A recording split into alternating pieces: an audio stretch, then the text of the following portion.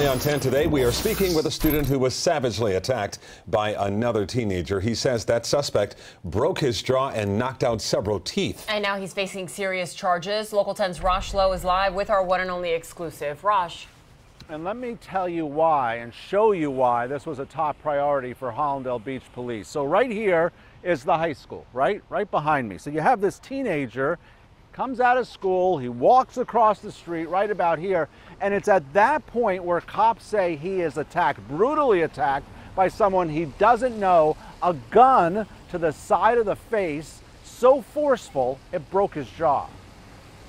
He just told me check it out on the corner. Check it out on the corner? Okay. It is painful for this 16-year-old to talk, and we blurred out his face. You're looking at exclusive body camera video inside the nurse's office at Hallandale Beach High School.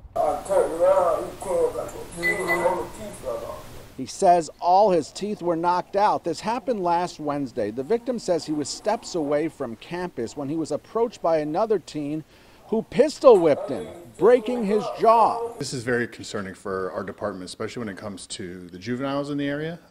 We do our best to protect our kids. Police immediately try to find the subject who fled the scene. Literally crossing the street from leaving Hallandale High School, he was approached while talking to another student. And what happens? He was approached by this subject. The subject asked him a couple questions. He turned to leave to walk away, and as he turned, the suspect turned around and hit him in the side of the face with what we believe is the butt end of a gun. Police have not released the name of the juvenile, but they say an arrest was made Friday. Frightening that an armed teen was there as school let out. The victim seen here on a stretcher. He was wheeled away to the hospital. What concerns people is that someone bringing a gun so near a school. Yes, it's, we're talking safety concerns for the students. We have school resource officers on campus. We've increased patrol even after this arrest, just to kind of make the kids feel safe going to and coming from class.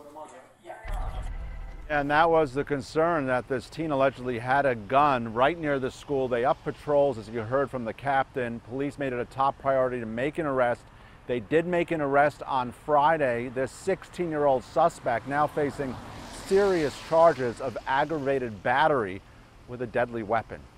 We're live in Hallandale Beach tonight. I'm Rosh Lowe, Local 10 News.